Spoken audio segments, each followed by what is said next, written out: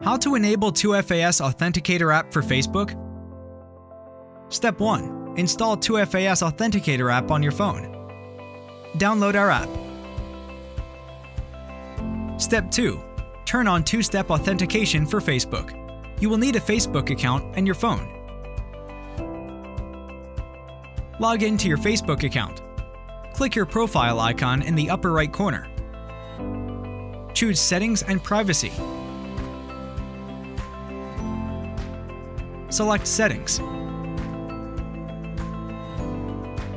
Select Security and Login in the side menu.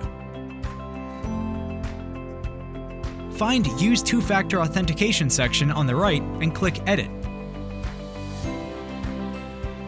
Click Use Authentication app.